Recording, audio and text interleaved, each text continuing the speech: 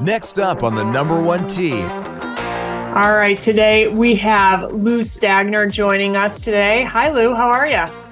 I'm doing well, Tori. How are you? Good.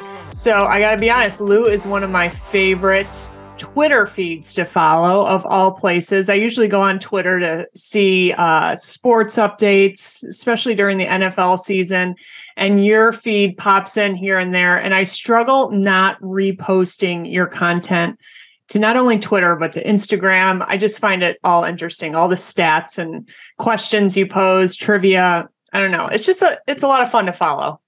No, I appreciate that. And you're not the only follower that well, let me say it a different way. There's lots of followers that think that data is pretty polarizing. So I get a lot of nasty grams from people that just don't agree with the math, agree with the data. So it's always sparked some interesting conversations. Yeah, the joys of being on social media. there are many joys of being on social media, for sure. So before we get started, today we're going to talk about what good golf looks like, and not only from an expert level, but what does good golf look like from a 10 index or a 20 index? Like, what expectations? It's really an expectation topic, and what you should look for when going out on the golf course and what is considered quote unquote good golf. But I want to talk about two separate things first. One is you just gifted yourself a new electronic walking cart. How's that going? Yeah, it's great. I absolutely love it. I generally walk most of the time, and I will sometimes carry, but I used a push cart before.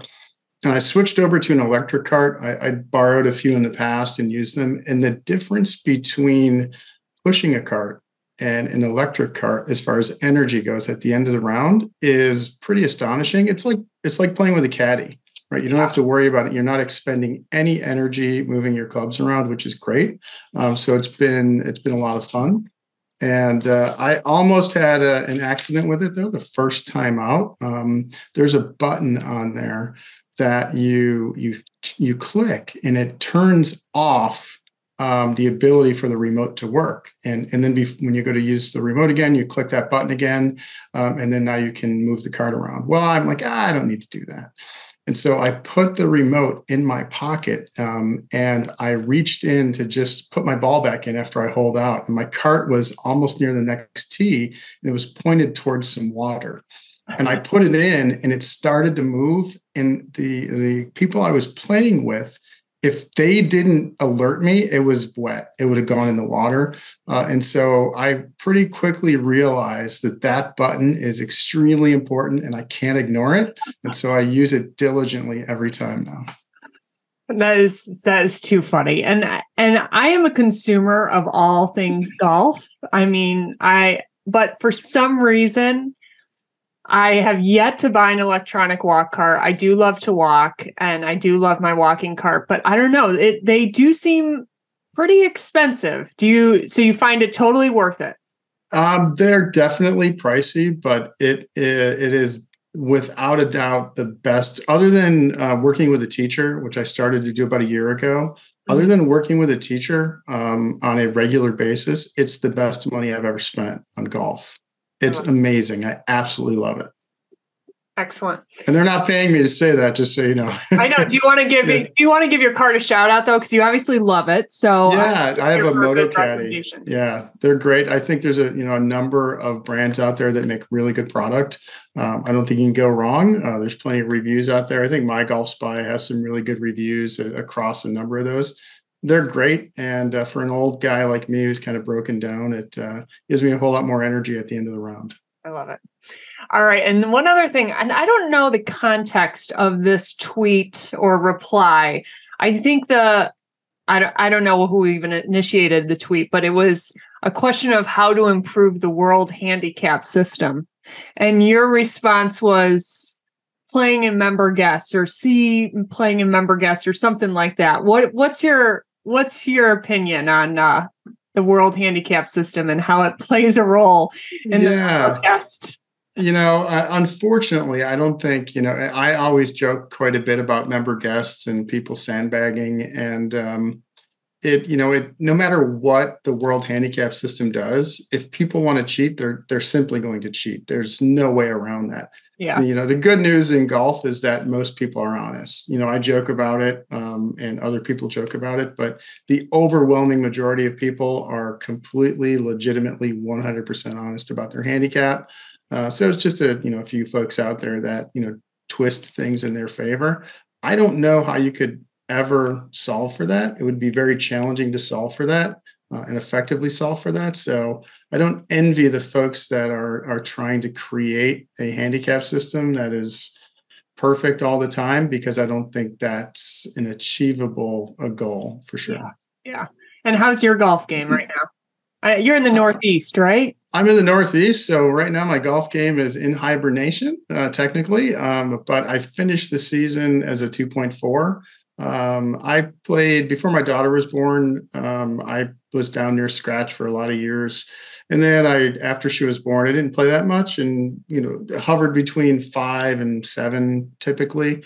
But about a year ago, I started working with a teacher. Shout out to Jason Giesbrecht. He's been awesome, and I'm hitting it better than I ever have, even though I'm not the lowest index I've ever been. So I'm down to 2.4 now, and pretty optimistic I'm going to take it lower. I've never been on the plus side. I've only been down to 0.1. So my goal for the end of next year is to get to the plus side for the first time. So I got some work ahead of me, but I think it's achievable. Do you have an idea of what needs to improve in your golf game to get to that level? Oh yeah. You're talking to a math nerd, so I know pretty clearly what needs to happen. For me, it's all ball striking. I've historically been a very poor ball striker, and I'm prone to some very large misses. But I've done a lot to correct that. Not to get too technical about the swing, but my path was very close to zeroed out. But my face has a lot of variability, which means I can hit it pretty far right and pretty far left, and on any given swing. And sometimes it's a really tough way to play the game. Yeah. So I've made a lot of changes to remedy that. And as my ball striking improves, the index should hopefully continue to come down. Everything else is good. Otherwise, short game and putting's always been pretty good, but it's just ball striking, and it's such an important part of the game. And I made the biggest mistake when I first started playing, more than a couple of decades ago. I put so much effort into putting. Back then it was drive for show, putt for dough, and I was never a great ball striker to begin with. And so I just invested all of my time into putting to try to become as good as I could with putting. And that time was probably not wisely spent as I look back on it. So, but here we are, and the journey continues. Yeah. I'm in a similar spot where I have invested the majority of my time on short game, putting, and wedges.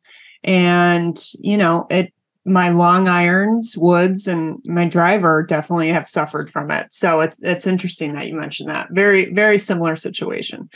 All right. So let's dive into it. I am a numbers nerd myself, and that is why I love all your social media feeds. So again, we are talking about what good golf looks like. Okay. And we're going to kind of start with the fairways and work down towards short game. And then maybe at the end, touch on course management, practice, tournament golf, all that good stuff. So let's start out with the tee boxes first, the driver.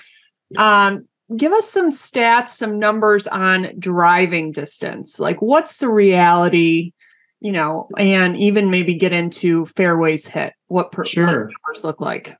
Well, I know, I'm pretty sure your audience is pretty heavily female. That's a fair assumption? Yeah. Yes. So for women in the Arccos database, and Arccos, their database is enormous. We have creeping up on 600 million shots in total. Wow. Which, to put that in perspective, the PGA Tour has ShotLink, which is what they use to track all of the PGA Tour stats. They've been using it since 2003, 2004. and they have just under 25 million shots, and Arccos has almost 600 million. So it's an enormous amount of data. So there's really not many questions that we can't answer because we have so much data on it. So the women actually, sorry, Lou, before you move forward, tell the audience what Arccos Golf is and what product they have and how you guys are gathering that data. Sure. So Arccos is a stat tracking tool, and you buy sensors that screw into the end of your clubs. There's that little hole in the grip, and you can screw sensors in there. If you don't like the screw-in sensors, we sell grips that have the sensors embedded in them. And then there's an app on your phone, and you have two options. You can either, one, put your phone in your front pocket, or we have a really small device called a Link, and I know people can't see this. I'm holding it up. It's really tiny, and you can either hook it on a belt or hook it, on the front of your pocket, and that will capture all of your data for you. So, my wife and my daughter have shown me, typically, and I don't understand this, like how small front pockets are in women's clothes. It's crazy. Like, we're lucky to have them to begin with. There's a lot of clothes that don't it makes no sense to me. I don't understand it. And then like my pockets are, it's like a suitcase compared to what they have. So using the Link overcomes that issue, for women's clothing. And you go around and Arccos will capture all of your data for you. So it knows when you pull a certain club out, it knows when you hit the ball, it uses GPS, so it knows where you are. And then at the end of every round, you can open up your phone, go through. It typically takes a minute or two, just do a quick validation that we captured everything, make any changes you need to make. And now you have this amazing data set you can build on your game. And you can get all of your stats, and it goes beyond basic stats. So basic stats being fairways hit, greens hit, things like that. It gets into strokes gained, which is extremely valuable. That's really the measure that you want to look at to understand your performance. And the benefit of tracking your stats is knowing exactly what your strengths and your weaknesses are. So for you and I, we put a ton of time into our short game and our putting. And our putting probably looks pretty good on the stats. Mine does. I'm sure yours does too. But our long game probably isn't that good. And so I've used all of this data to help me understand in detail just how much work I need with my driver and my irons. And I've been able to focus on that pretty intently, which has helped me to drive my handicap down pretty quickly. So that's the real benefit of having your stats and understanding your stats, is it tells you what areas of the game you should focus on, which is going to help you to get better quicker, which is what we all want. Exactly. All right. So then let's dive into the driver. Distance, fairways hit. What do you have for us? So for women in Arccos, the median distance with driver is 170 yards. Okay. And 18% of women in Arccos have a median distance with driver of 200 yards or more. So about 1 in 5 golfers, roughly. It's interesting. Fairways hit is really close to the same, no matter the skill level. And for women, it's about 52%, roughly, somewhere in there. It's going to go up to maybe 54%, depending on the skill level that I look at, or down to 50%. So there really isn't a huge discrepancy in skill level. You'll have 25 handicaps that are hitting about the same fairways as a scratch player. Yeah. So hitting fairways, it's something that I talk about a lot. It's not all that important. That's not the difference maker. The most important thing off the tee is, number one, keeping the ball in play. So limiting penalty strokes, hitting it OB, hitting it into hazards. That is by far the most important thing off the tee. And then after you are hitting the ball consistently enough where you're keeping it out of trouble, then you want to get longer. You want to add length, because that is extremely important. Very, very strong relationship between what your handicap is and how far you hit the golf ball. And you will see lower handicap players hit it farther, higher handicap players hit it shorter. Very strong relationship. So I would encourage everybody out there to look into, all of the speed training devices and programs that are out there to help you get longer, because that will make a huge impact on your scores. Absolutely. And how do you feel about tee boxes? Do you feel like the tee boxes that should be suggested for you based on a driver distance, or do you think it should be more based off of handicap index? What's your feel on it? I think there can be a mix there. So the USGA came out with the Tee It Forward campaign about 10 years ago, 11 years ago now. And, over that time period, driving distance for amateurs is pretty much unchanged. As a group, we all hit it about the same distance we did 10 years ago.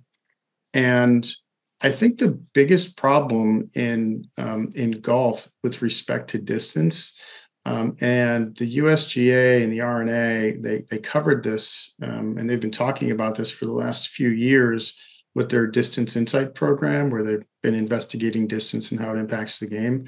The biggest impact for women is there's not enough shorter tees. Mm-hmm. And so for the USGA, they if you have an average distance with driver of 175 yards, they suggest you play a course between 4,400 and 4,600 yards. And if you go and look at, I'm going to call it the forward tee boxes on a huge percentage of courses, you're not going to find courses that short. Yeah. They're longer than that. Yeah. And so it is, it's a big problem. I'm glad they've pointed that out and they recognize it. And one of the big takeaways from what they've been studying is we need more short tee boxes.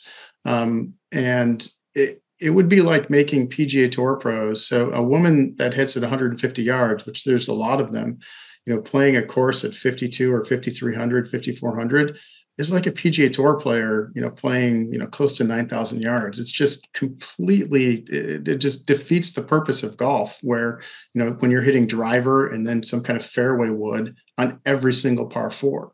Yeah. And so I hope that we can continue to see momentum in that problem, being more well understood, and golf courses making the appropriate changes to put those shorter tees in place. They continue to build longer courses, which make no sense to me. They put in these back tee boxes, and these back tee boxes are for literally a fraction of the population, and you have a huge chunk of the population that needs shorter tee boxes, and they're not doing anything about it. So hopefully that changes. So I think that is, one way to look at what tee boxes you should play. And with respect to the women's game, it's probably, it's an important consideration, given, how far out of whack most golf courses are. They don't have tees that are appropriate for how far somebody hits the ball. I've always been a little bit more on the score side for what tee boxes you should play. Yeah. So if you are not breaking 80, 20% of the time, move forward another set of tees. This applies to everybody. It doesn't matter who you are. Move forward. And continue to move forward until you can break 80 at least 20% of the time. Once you're doing that and you want to go back, move back. And as long as you're breaking 80 at least 20% of the time, that's a good spot for you. Yeah. And especially if you're someone that plays the same course more than other courses, like say you have a home course that you're playing the majority of the time, it's a totally different golf course when you change tee boxes. And it's funny how you just get set in the tee boxes that you play, and you don't fluctuate at all. It's good for your game.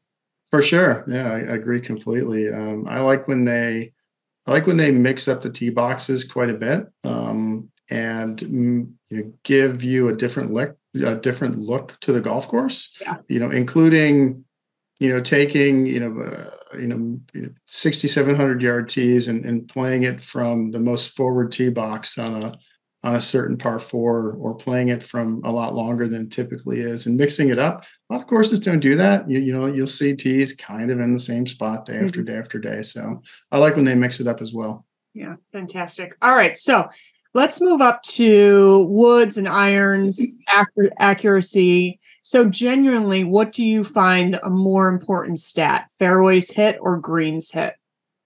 A greens hit is absolutely if I were going to track stats and not use strokes gained. So if you're really driven to get better and understand your performance, strokes gained is without a doubt the only thing you should really be focused on. And so just a little background on strokes gained. It was created 15-ish years ago by Dr. Mark Brody, a professor at Columbia. He worked with the PGA Tour, came up with a way to analyze performance. And they first rolled it out on the PGA Tour, I think in 2011 with putting, and then they expanded it to the rest of the game. So understanding your strokes gained is the best way to truly understand your performance. And the stat I would have somebody look at if they weren't going to use something that gave them strokes gain would be how many greens in regulation you're hitting.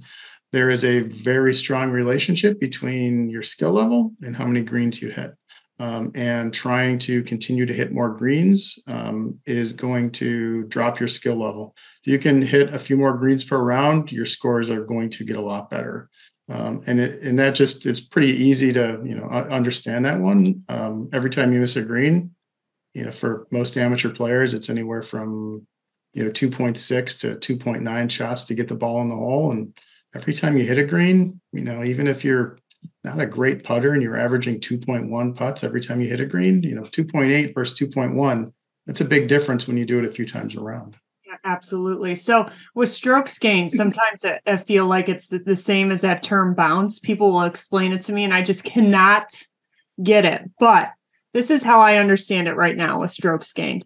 I'm a 10 handicap and the average 10 handicap will hit the green, I don't know, let's just say 25% of the time. If you are improving, if you're hitting it 35% of the time, is that like how it works? I don't even know. So, that's the concept. I'll walk you through how it works. And I promise I'm not going to make you go to the whiteboard and do any math. Okay. So here's how it works. You basically, I'll use PGA Tour players as an example. The concept applies to everybody, whether you're a 40 handicap or you're Tiger Woods. Okay. All the same. So PGA Tour players from 8 feet on the green, an 8-foot putt, they make about 50% of those putts. They average 1.5 putts from 8 feet. So if you put every tour player 8 feet from the hole and they hit a bunch of 8-foot putts and they all hit 20 putts, the make rate would be 50% and they'd average 1.5 putts. So that means the average shots to get in the hole from 8 feet is 1.5. So when you have an 8-foot putt, if you make that putt, you're only doing it in one shot. Typically it takes 1.5 shots. You just did it in one. So you're a half shot better than what is typical. Now, if you take 2 putts to get that in, so you miss that 8-footer and then you tap in the next one, it took you 2 shots to get the ball in the hole, where it typically would take 1.5. So you lost a half shot there. Mm-hmm. And so it's just another way to say how far you are from the hole. So here's an analogy that I always give. How far are you from work? How far are you from work? Well, let's just say 10 miles. Okay, 10 miles. There's 2 ways to answer that question. You answered it in a way that most people don't. When I say, how far are you from work? A lot of people will say about 30-minute drive. And you answered it in 10 miles. So there's 2 ways to answer that question. And that's kind of how strokes gained works. So we said a PGA Tour player from 8 feet, they average 1.5 putts. So there's 2 ways for us to say how far they are from the hole. The first way would be they are 8 feet from the hole. And that's like you saying, I'm 10 miles from work. Mm-hmm. The second way is saying I'm 1.5 shots from the hole. And that's like you saying it's a 30-minute drive to work. Mm-hmm. And so how strokes gained works is we look at where you started from, and then we look at where you ended. And then we see if you are closer to the hole or farther away from the hole than you typically should be. So let's just one more simple example. A PGA Tour player from 168 yards in the fairway, they take 3 shots on the average to hole out. So that's pretty good. 168 yards, they average 3 shots from the fairway. So if that tour player hits it to 8 feet, they would gain a half a shot. So they started 3 shots from the hole, and they took 1 shot, and the ball ends up on the green after 1 shot, and they ended up in a spot where they're only 1.5 shots from the hole. Mm-hmm. So they started 3 shots from the hole, ended 1.5 shots from the hole, and they only took 1 shot to get there. So they gained a half a shot. Now, if they hit a really bad shot and they leave themselves 2.5 shots from the hole, they would lose a half shot, because they started 3 shots from the hole. They ended up in a place that was 2.5 shots from the hole, and they took a full shot to get there. So they lose a half shot. So I've said this a million times. So hopefully it makes sense in my brain. Hopefully I'm explaining it well enough where it makes sense. No, absolutely. So how would we put it in a greens? Because we originally started talking about fairways versus keeping stats for fairways and hitting fairways and hitting greens. Yeah, it doesn't translate directly to fairways. It doesn't translate directly to greens hit. You could be hitting a lot of greens, and you could hit every green and end up 70 feet from the hole. Let's say you hit 10 greens around and you end up 70 feet from the hole. And I hit 10 greens around and I end up 20 feet from the hole on every one of the greens I hit. Those are very different. Those are not even remotely close to the same. And so, which is why strokes gain gives you a very accurate picture of how you're performing. And strokes gain, the way Arccos works, is it gives you that relative to your skill level. So we're not comparing you to, anyone on the PGA Tour or the LPGA Tour. If you're a 10 handicap, we compare you to all of the 10 handicaps, and you can see relative to other 10 handicaps how you're performing. And we look at 4 different parts of the game. So off the tee, and those are tee shots on par 4s and par 5s. Your approach play, which are tee shots on par 3s and any other approach shot outside of about 50 yards. Your short game, so you're around the green, which is any shot within 50 yards, and then your putting. So those are the 4 areas that we look at, and you can see how you're doing in each of those areas compared to whatever skill level you want. You can either compare yourself to 10 handicaps, which you are, or if you said, I want to be a 5 handicap, or I want to be a scratch player, let me compare myself to a 5 handicap and see where the biggest areas are that I need to improve compared to a 5. Hopefully that all makes sense. Yeah, I like that. I like that a lot. So in regards to greens hit, what are the experts doing compared to the 10 and 20 handicaps? Yeah, there's I don't have that one in front of me, so I'm sorry about that one. I don't have that one. Yeah. You can estimate. Yeah. Scratch players are typically around 11 greens roughly, and 10 or 15 handicaps, they're going to be like around 4 or 5. Mm-hmm. And don't quote me on those, but there's definitely a big discrepancy between a 15 handicap and a scratch player with regards to how many greens they're hitting. So we want to hit more greens. That's absolutely critical. But like tee shots, we have to limit penalty strokes. Mm-hmm. And so you have to avoid hitting it OB. You have to avoid hitting it in the water. And for amateur players, and this is true at most skill levels, even down to scratch players, we really want to avoid bunkers as well.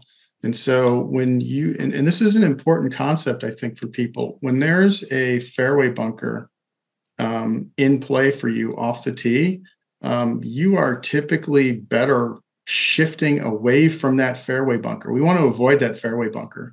And sometimes the most appropriate target is in the rough, trying to make the ball finish in the rough and avoiding a water hazard, avoiding out of bounds, avoiding, putting it into a nasty fairway bunker. So, fairways hit, doesn't really doesn't really, it's not that important. Yeah. Keeping the ball in play is important. Yeah. Yeah, I agree with that too. And wouldn't you say kind of knowing your own game too? I play with a woman that at Papago every season, and she just plays the course how she knows she can play well on it. So it's laying up on certain par fours that she knows she can't get on in regulation anyways. So she's always laying up to the perfect spot to chip up and one putt, gives her the best opportunity. So same goes for that, just playing the course and having better course management. Wouldn't you agree? Yeah, that's definitely, managing the course well is certainly really important. I will say with your friend, typically, the rule is you want to hit the ball as far as you can, as often as you can, making sure you're taking into account penalty strokes and, other hazards. So laying up to your favorite number for most people, I will say that there are some people that sometimes have maybe a bit of the chipping yips, and they're trying to avoid. They have a whole host of other problems going on. But that's a whole other episode. that's 3 episodes. So for most people, you want to advance the ball as far as you possibly can. Over the long term, that's going to lower your scoring average. And one of the ways I think that's important to think of this is thinking of your game and optimizing your game as a range of outcomes where, you may decide to go for it on a par 5 or, a reachable par 4. You might decide to go for it, and it might end up in a bad spot for you. Just because that one outcome did not go the way you like doesn't mean that isn't the correct play. So if I were to take a quarter and flip a quarter 8 times or 10 times right now, and heads came up 8 times, nobody would think that, going forward, heads is 80% likely. It's not. It was a short run of only 10 flips, so just about anything can happen. But if I flip that 10,000 times, there's no way heads is going to come up 8,000 times. It's just not possible. Mm-hmm. So if you make a decision and it's the optimal decision to lower your scores as much as you can, and it doesn't work out for you that time, that doesn't mean you should abandon it and not do it because it didn't work out that one time. It's important to think of, the longer term and a range of outcomes. Yeah, that's a really good point. And is there any data that backs up, because you brought up the bunkers, is a fairway bunker more detrimental than a greenside bunker, or are they both the same? Is avoiding a fairway one more, is there one that's worse than the other? Yeah, they're both, for us amateurs, we're not good out of the bunkers, and avoiding them, is typically a very good path of action. PGA Tour players, you'll hear on TV, the PGA Tour players and the LPGA Tour players, they're trying to get into the bunker in certain situations, and in certain situations that's true. And depending on the green complex and the grass around the green, they're probably better off in a bunker. But that does not hold for the rest of us, for us mere mortals. So avoiding that's really important, especially when there's on a fairway bunker, when there's a steep face where you're going to be challenged to get the ball out. And then around the green, one of the things that the players that I work with that I have them pay attention to is the elevation change between the surface of the green and the area around it. And so the deeper the bunker, and this is all logical stuff. We didn't create anything new here. We didn't invent the wheel. But the deeper the bunker, the more elevation change between the bunker and the surface of the green, the harder the shot gets. And that's true for the rough surrounding the green as well. So when you have a green elevated 3 feet, 4 feet, 5 feet, the more the elevation change, the harder the shot gets. The inflection point is about 2 feet. So if there's more than a 2 foot difference, it starts to get harder. And then the more the difference, the harder it gets. And this doesn't apply too much, but the same holds true if the green is below the surrounding area. So sometimes you have these punch bowl type greens where the sides are a little bit higher or the bunker's a little bit elevated. If there's more than 2 feet of elevation change, those shots get harder too. So back to your original question, we want to avoid bunkers. We want to shift away from bunkers as much as we can as amateur players. Yeah. I mean, and no one has ever come into the clubhouse after a golf round saying they were in every bunker today and they had a great round. That has yet to happen. No, that does not happen. All right, let's talk about wedges, because one of the things that I like that you talk about regularly is expectations on wedge shots. And so maybe I don't know if you consider it under 100 yards or under 60 yards. Sometimes when we have a wedge in our hand approaching a green, we have very high expectations to hit it right next to the pin. So what's going on? Like, what are good players hitting, their proximity to the hole when they have a wedge in hand? What should we be happy with as an amateur golfer, whether it's a scratch golfer or a 10 handicap? What do you have for us? This is definitely always a hot topic. And it's one that I think some folks, they push back on a bit. They think that every wedge should be inside of 10 feet.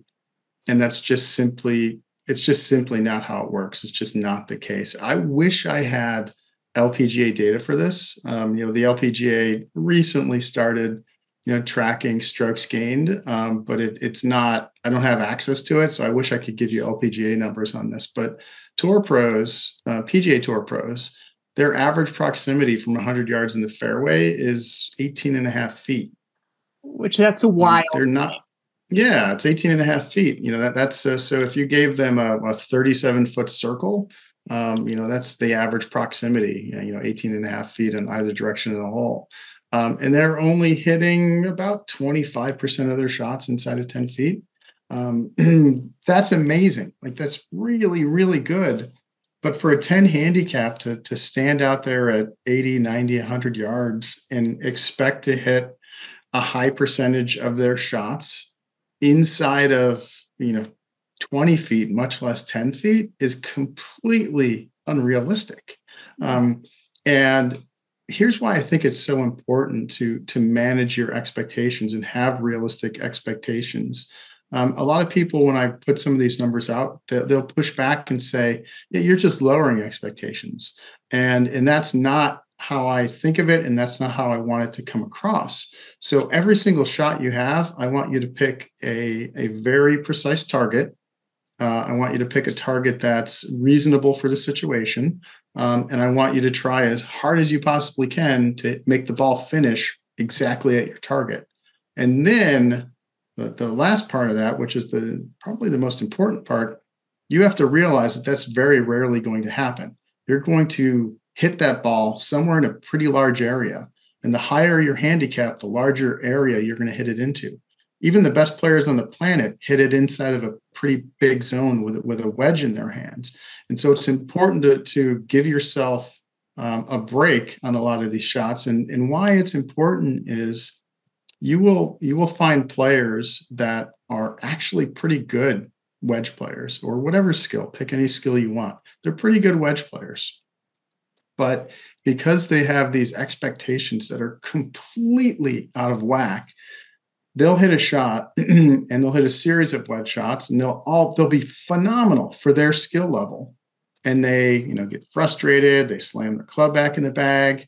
And what ironically ends up happening is the frustration that they're inflicting upon themselves actually starts to hurt their wedge game or whatever other part of the game there is. Because their expectations are completely unrealistic. So it's really important to have expectations that are reasonable and appropriate for your skill level. Yeah. And I mean, if we're going to go through the whole bag, the wedges are probably the easiest clubs to hit other than the putter. And so the further away you get, further yardage you get away from the hole, 150 yards, 175, 200, even 130, the harder it is to get closer to that hole, which means our expectations need to match how hard that shot is. Yeah, yeah, absolutely. For sure. The farther you get, the gap in skill becomes a lot bigger between, really good players and middle or high handicap players. The gap widens as you get farther from the hole.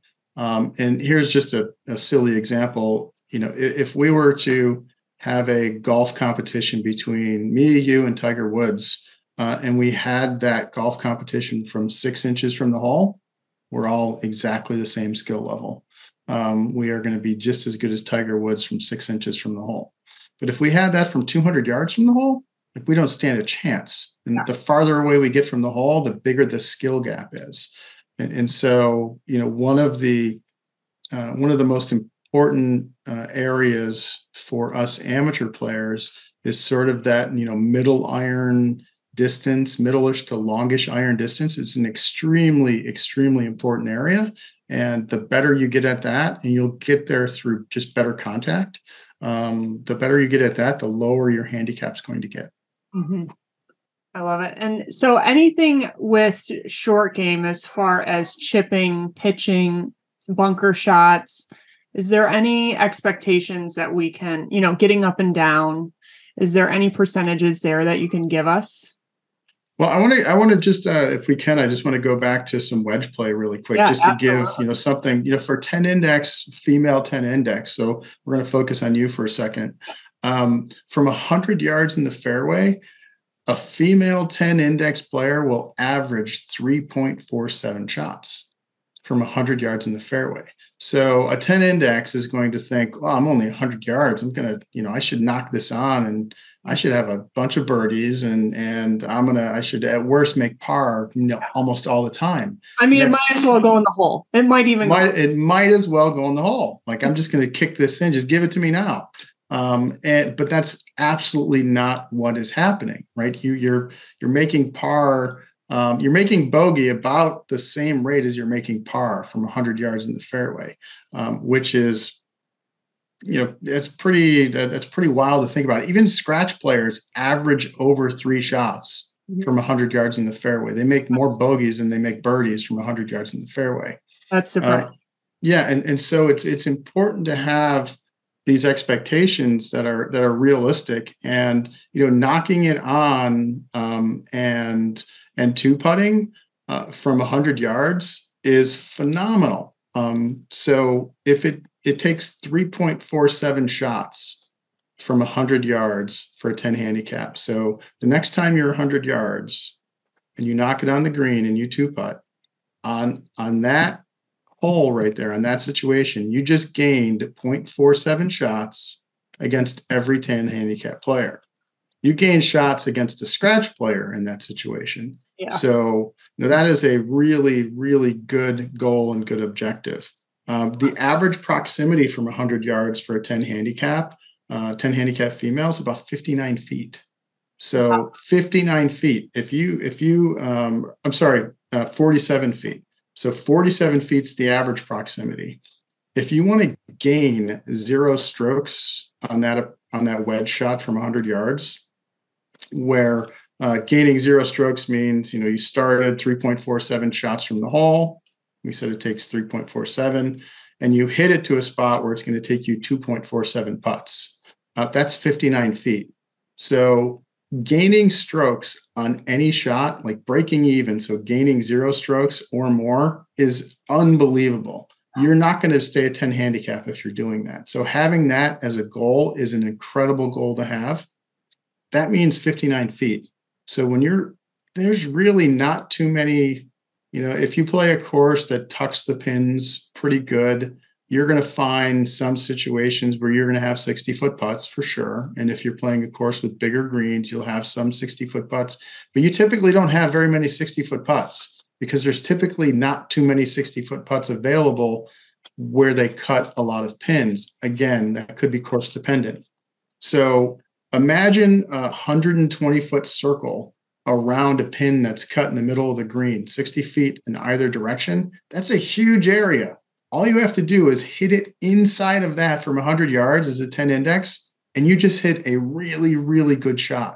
Yeah. And I see just the opposite with a lot of players that, that I play with and my friends where, a 10 index hits it to 50 feet and they're ready to snap a few clubs.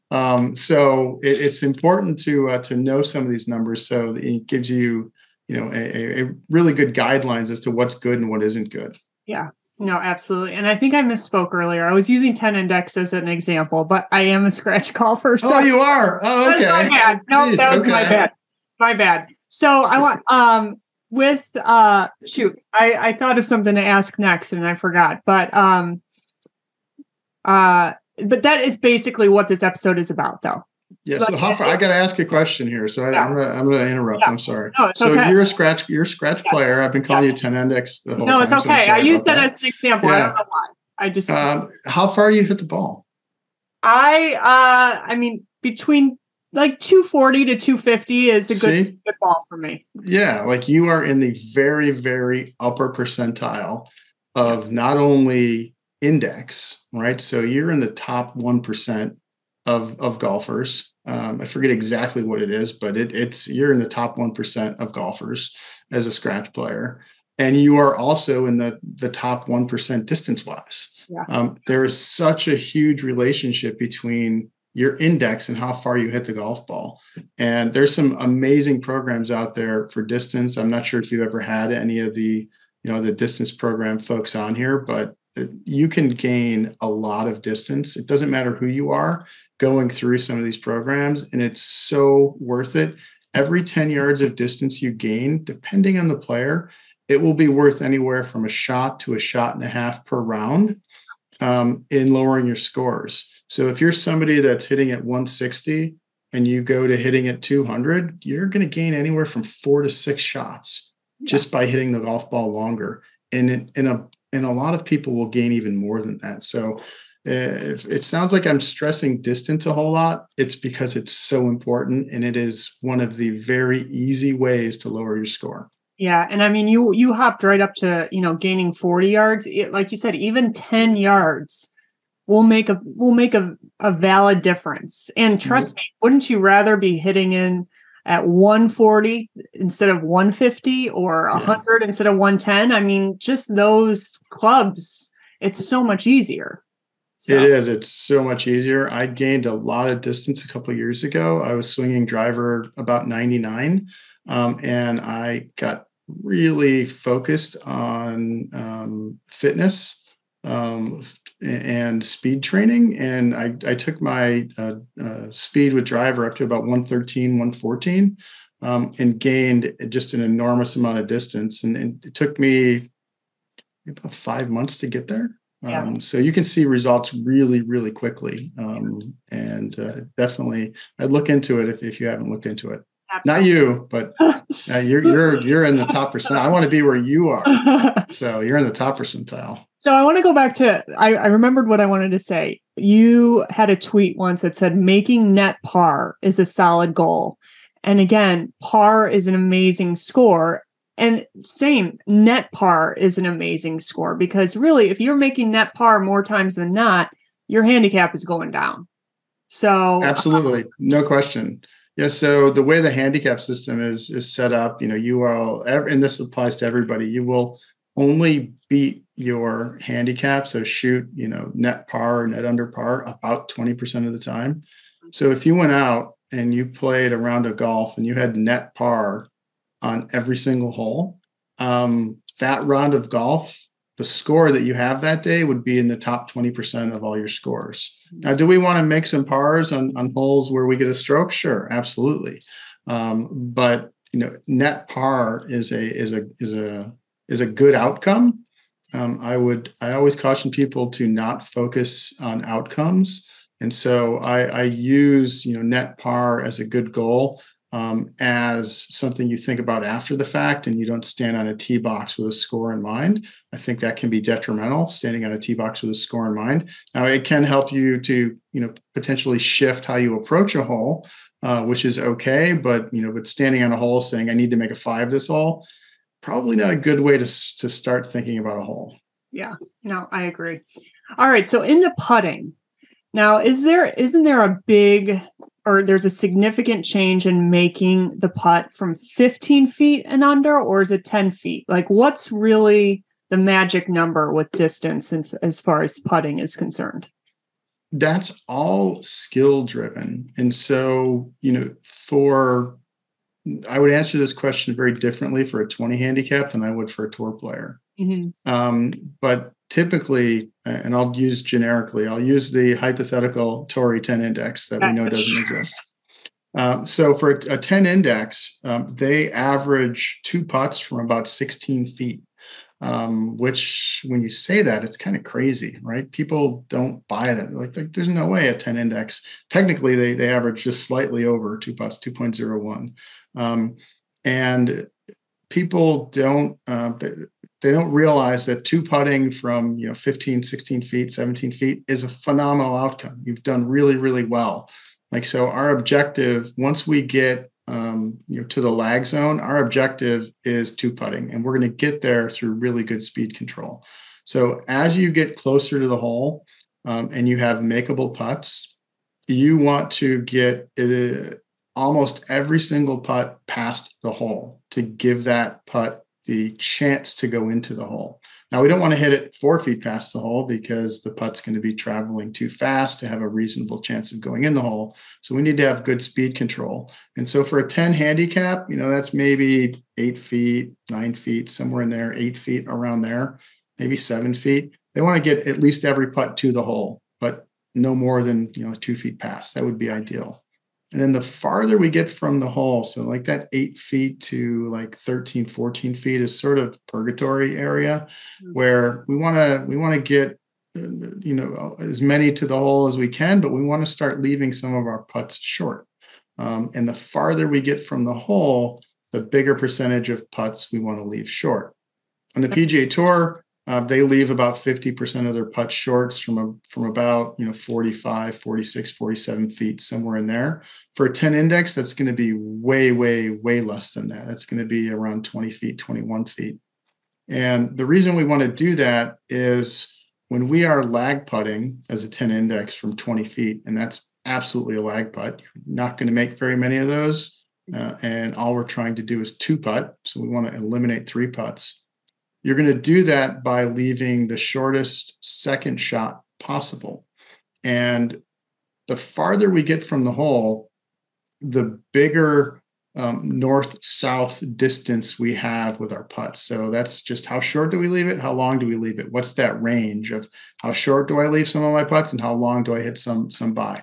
The farther we get from the hole, the bigger that area gets. So if I were to have you stand a foot away from the hole and tell you to hit a window that's a foot long, so at least to the hole and no more than a foot past it, from a foot away, you're going to be really good at leaving it in that window. Now, if I asked you to leave that every putt within a 1 foot window from 40 feet away, it's impossible. Nobody in the world can do that. That area you leave the putt in gets a lot bigger. So the farther we get from the hole, we need to center that area over the hole so that we leave, on the average, the shortest second shot possible. So we reduce the number of 3 putts. All of this is just a bunch of fancy words or non-fancy words from a math nerd that says the farther you get from the hole, the more you want to leave short. And when you get to a certain point, about 50% of your putts should be short. Yeah. So I always have 40 as the number. Hold on. Levi, stop. Sorry, my dog just snores the entire time. Every Zoom call. That's awesome. I love that. So my number in my head is 40 feet. Like if a putt is over 40 feet long, it's getting a 2 putt is really good at that point. But you're saying even from 20 feet out is considered a really good 2 putt. Scratch players average 2 putts from 28 feet. Wow. So for you, PGA Tour players. So I'm gonna pick on you a bit here. PGA Tour players, they average 2 putts from about 33 feet. Wow. And so having 40 foot as your mark is, it's completely, don't take this the wrong way, but it's completely unrealistic. Yeah.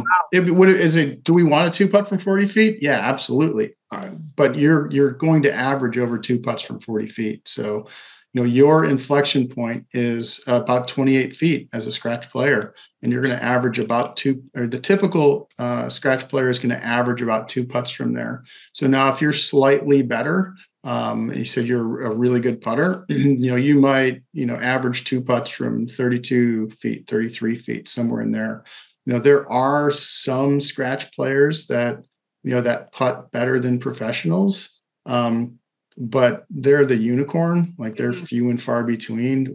We have a lot of people in the Arccos database, and I can look at their numbers, and we have just a small handful that are, putting over a long period of time, like at tour quality. Yeah. So 28 feet for you is 2 putts. Yeah. Interesting. Okay. So, to finish up the putting conversation, is there any data behind 3 putting? When you eliminate the majority of 3 putts, you get significantly better as far as scoring and handicap, or not really? It's more a distance thing. So this is one of the reasons why it's so important to track your stats. I've said this, 3 or 4 times already, and your listeners are probably annoyed at me saying it, but it's so important. And here's why. So we can have 2 10 handicap players standing next to each other. And if I were to look at, of all the 10 handicap players, if I were to look at the best 5% putters, remember their overall handicap's a 10, but they're in the top 5% of putters for 10 handicaps, they would putt like the typical scratch player. They would be as good a putter as the typical scratch player. Now, if I took the other 10 handicap player that's standing next to them, they're the bottom 5% putters. Again, bottom 5% of all the 10 handicap players. They putt about the same as a 20 index player. So you could have 2 players, both are overall 10 indexes. They're both 10 handicaps. You step on the first tee, what's your handicap? I'm a 10. I'm a 10 too. Cool. You could have 2 10 handicaps, and one of them putts like a scratch player, the other putts like a 20, which is why it's so important to know where you fit in that. Now, if I were coaching both of those players, there's one of those players where we are going to spend almost no time on putting. That, we're going to do maintenance. That's all we're doing there. We're just going to try to keep it sharp. The other one needs a ton of work on putting. And so knowing where you fall is extremely important, and will give you and your coach the information that you need to know where you need to focus. And driving down 3 putts is what you were talking about for mid to higher handicap players is extremely important. They have way, way, way more 3 putts than a scratch player would have, and most of that's going to be accomplished by good speed control. But knowing where you stand on each one of these categories, so whether it's your driver, your irons, your short game, or your putter, tracking your stats. And I'm part of Arccos. Be awesome if you used it, but I don't care if you use the back of the napkin. If you're trying to get better, you need to know these numbers, because they're going to make such a big impact on how you can focus your time to improve. Yeah, absolutely. All right. So we got to finish things up, but I can't not ask about tournament golf, because again, this is one of your recent tweets where you mentioned, something along the lines of tournament golf is much different than regular golf. What do you have to say about tournament golf? Yeah, tournament golf is a very different animal. And so I think there's a few different kinds of golf. I think there's casual golf with your friends, which is a blast. I play a ton of that. I think there's competitive golf, where you're either maybe competing with your friends, and maybe there's a few dollars on the line, or you're playing in something else that's relatively competitive, maybe like a league night or something like that. And then there's tournament golf. And I would classify tournament golf as, some big event at your club or club championship, local events, state events, national events. And then even above that is tournament golf as a professional, where, if you go out and you try to qualify for the U.S. Women's Am, and, you don't qualify, you're going to feed your family that night, right? Well, when you're playing for a paycheck, and you don't win, and you don't make money, that's a very, very different beast than what we're going through. So there's different levels. And for those that want to compete and play tournament golf, I encourage you to start playing as many tournaments as you can. Get into everything that you can get into, play as often as you can. You're going to feel a lot of different things playing tournament golf than you will anything else. And the more reps you can get under your belt, the better off you're going to be for it, for sure. Yeah.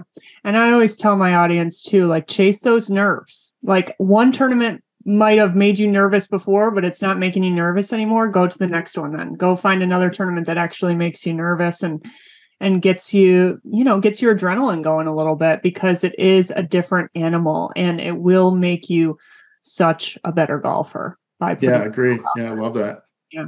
So Lou, thank you so much for your time today. Can you let everyone know where to find you? I know you have a podcast and all your social media platforms. Give them all a shout out so that everyone knows where to go. Sure. Yeah. Well, thanks for having me. It was awesome. I really enjoyed the chat. You can find me on Twitter at Lou Stagner. Instagram, which I'm not smart enough to figure Instagram. I have an account there. I hardly go on. It's at Lou Stagner Golf. So if you follow me there, you probably won't see me. Although I'm trying to change. I'm trying to get better.